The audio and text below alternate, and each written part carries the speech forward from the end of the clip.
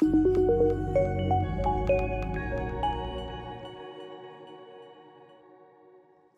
everyone, this is Dr. Sneha Shetty, Clinical Director, Chief IVF Consultant, Gynecologist and Laparoscopic Surgeon here from Vriksh Fertility, HSR Layout, Bengaluru.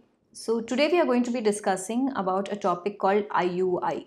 IUI is nothing but intrauterine insemination, wherein the male partner's sperms are processed in the lab and good motile sperms are placed inside the uterus of the female partner via a thin soft catheter, and it is absolutely painless. It's a very simple first fertility treatment which usually your fertility specialist advises, and this is done usually around or during the ovulation time.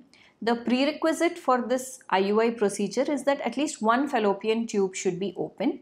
This assessment of the fallopian tube is usually done by tests like HSG, SSG, or even laparoscopy sometimes.